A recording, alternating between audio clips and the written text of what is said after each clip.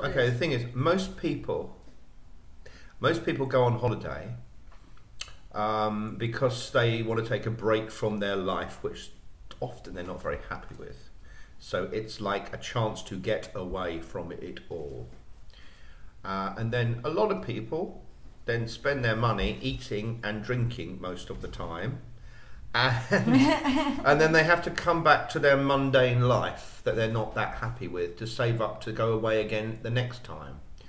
The Quantum Law of Attraction course is somewhat different because with the Quantum Law of Attraction course, you go away, you don't get drunk every day, you have beautiful food, but what you actually do is you take a long look at your life and have fun finding out what your true authentic self is and finding real ways and strategies to develop a connection with that so that your life can be reflective of your true nature.